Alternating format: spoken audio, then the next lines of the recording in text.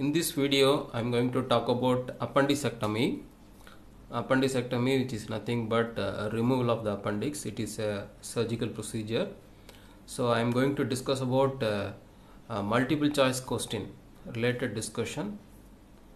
We'll go one by one, and this is the first question.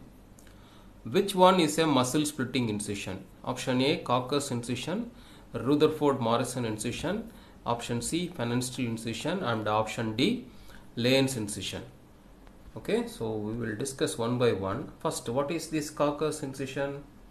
Coccus incision is an incision that you are going to put in the right subcostal region, that is 2 cm parallel and below to the right subcostal margin, commonly useful for doing surgeries, cholecystectomy, CBD exploration, and part of the liver surgeries.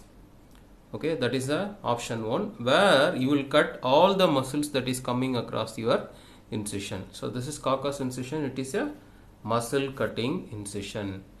Next one, Rutherford-Morrison and option D, Lane's incision.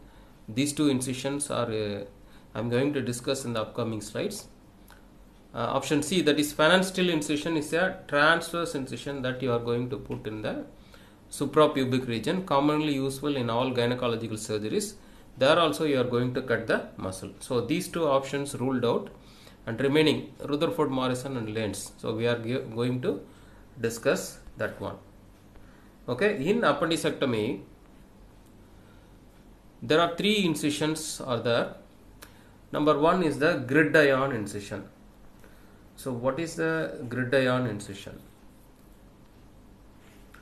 So first of all, you should know the basic anatomy. So this is umbilicus, and this line is called spino-umbilical line. This line connecting the anterior superior iliac spine and umbilicus is called spino-umbilical line. In this spino-umbilical line, medial 2/3 and lateral 1/3, you got a point that is called Mcqs point.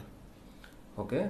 So what is gridiron incision and Mcqs incision? Which is nothing but you are going to make an incision through the Mcqs point perpendicular to the spino-umbilical line. So like this you are going to put. This is called gridiron incision. This incision is commonly useful for all appendicectomy procedure. Okay, next incision is the Rutherford-Morrison incision, which is nothing but muscle cutting incision. So the gridiron incision is there, you are going to split the muscle. In Rutherford-Morrison incision, the same gridiron or Mcqs incision, you are converting it into the muscle cutting incision. You will cut all the muscle like internal oblique and transverse abdominis muscle. Particularly, you have to cut the muscle in the lateral aspect only, not medial aspect. So that is the Rutherford-Morrison incision. And third one is the Lane's incision. So Lane's incision is nothing but it's an 2 cm below the infraumbilical region. You are going to make an incision traversing through the Mcqs point. So this is also useful in case of appendicectomy, and mainly for cosmetic purpose this is useful. And this incision is a muscle splitting incision. Okay, so this gridiron or Mcqs is muscle splitting, Rutherford-Morrison is muscle cutting, Lane's incision is muscle splitting incision. Okay, so these all the abdominal incisions I have put a separate video is there. I will give you the link also in the description box. You go and see that video. That is all the abdominal incision. So I have just enumerated and described completely about abdominal incision. So go and watch that video also. Okay, so what is the answer for this question? Okay, so obviously the answer for this question is the Lane's incision. Option D, that is the Lane's incision, is the answer, because all other incisions are muscle cutting incision. Go to the second question. The nerve commonly injured during Mcqs incision. Again, this is also a straightforward question, so no need of any explanation. So the answer is iliohypogastric nerve. This is all straightforward anatomical question.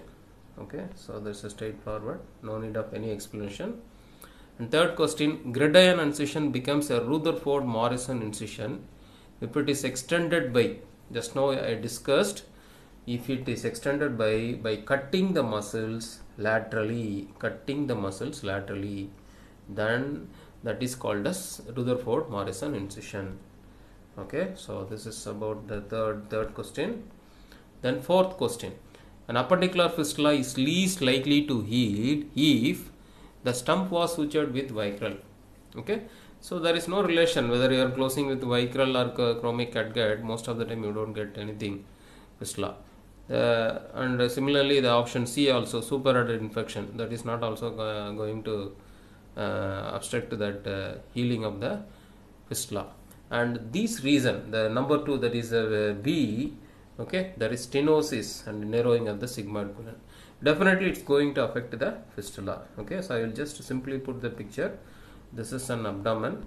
Suppose if patient has developed a fistula, a enterocutaneous fistula, that means a fistula will be communicating from the skin to the intestine. Okay, so this enterocutaneous, that is communicating with the bowel. So this is ascending colon, transverse colon, and sigmoid, descending colon and sigmoid colon. So what they are telling is, in sigmoid colon, if there is a narrowing or some obstruction is there, what will happen? Ultimately there will be stasis of the material, and all these things again it will retrograde manner, it will go into the fistula. So once the fluid is coming through the fistula tract completely, then there is less chances for healing of the fistula tract. So the answer is stenosis or narrowing of the sigmoid colon. Okay, the next question is, during appendectomy, if it is noticed that base of the appendix is inflamed, then further treatment is no appendectomy, no burying of stump, hemicolectomy, cecal resection. Okay, here the answer for this question is the no burying of the stump. Okay, so there are some special circumstances are there during appendicectomy. Okay, so that is also, I have put on separate video, appendectomy special circumstances. I will give the link also, so go and see that video also, because I have given the entire explanation about that, why you should not bury the stump whenever the base of the appendix is inflamed. Okay, thank you.